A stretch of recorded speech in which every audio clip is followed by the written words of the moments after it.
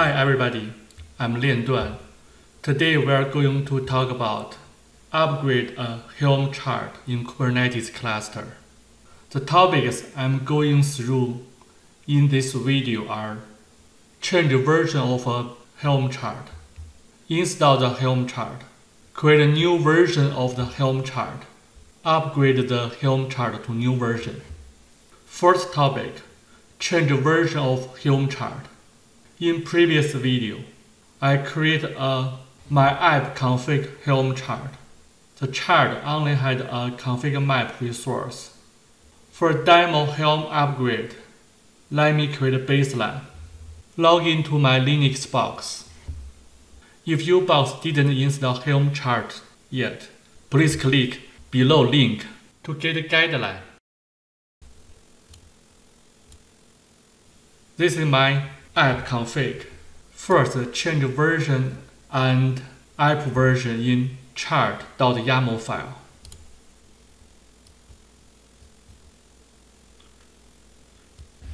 If you're not familiar with major version, minor version, patch version, please go this link to read the document.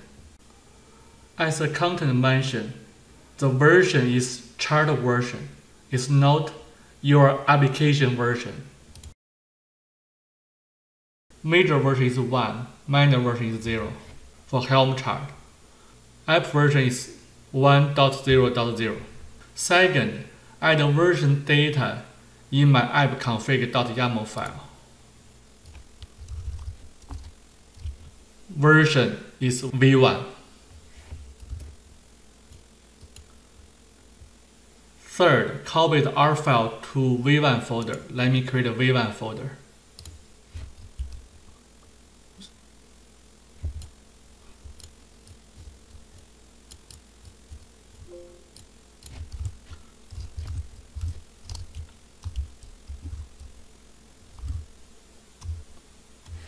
Check the result. All the files were removed to the v1 folder. Baseline is created. Next topic, install the Helm chart. First, install chart. The command is helm install chart name, my app config. Location is my app config /v1. The command introduced the previous video. If you didn't watch the video yet, please click below link to get the full background. Chart is created. Let me check the result. My app config resource is created. And then check the ConfigMap content. Kube control get ConfigMap plus config name my app config. Minor O means output. Format is YAML. Version data we added v1. And then check Helm release information. The result is name, my app config, naming space default, reversion is 1. Also the update timestamp, and the status is deployed.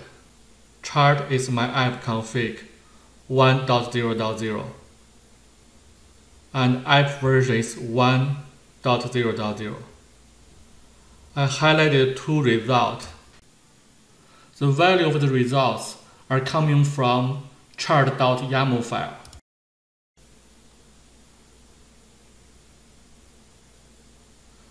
Next topic, create a new version of the Helm chart. First, copy the file to v2 folder.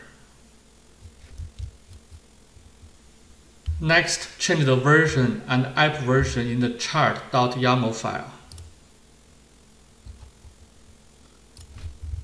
Change the version from 1 to 2.0.0 and also change the app version from 1 to 2. Save. Next, change the config map information. Change the version from v1 to v2. Let me summarize which we did so far. First, change Helm Chart version information from 1 to 2. Second, change app information from 1 to 2. And also update ConfigMap version from V1 to V2. The latest topic for the video. Upgrade the Helm Chart to new version. New version means from V1 to V2. Upgrade chart. The command is helm upgrade existing chart name and chart file location. The location is my app config/v2. Upgrade successfully. Check the resource status. The ConfigMap is updated. And then check the ConfigMap content. The command is kube control git configmap plus configmap name my app config. Output file format YAML. We should see the version upgrade from V1 to V2. The version update as our expectation. Check release info. Helm list. The Helm chart in the default naming space reversion is 2. The reversion info will use to Helm chart rollback. Update timestamp, status, chart name, my app config 2.0.0, app version is 2.0.0. The highlighted 2 data is coming from chart.yaml file. Check the release info. Kube control get secret all naming space owner is Helm. There are 2 release information. One is my app config v1. Other is my app config v2. Why there are 2 records in there? Because Helm will use the information to the rollback. In next video, I will demo how to rollback.